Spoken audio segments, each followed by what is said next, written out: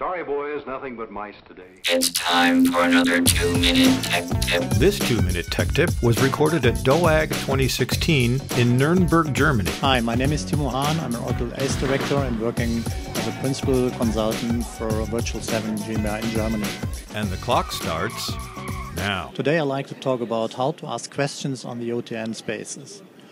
Before you ask a question, please use the search provided by the software.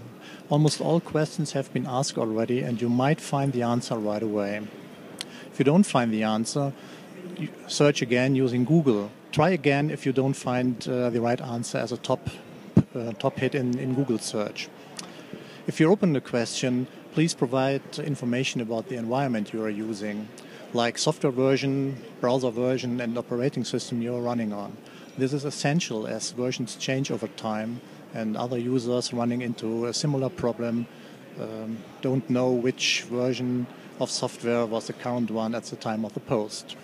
Provide an understandable test case. The better you describe your problem, the better we can help. Tell us what you have already tried to solve the puzzle. This is essential because it shows that you have tried yourself and you don't get multiple messages telling you what you already know.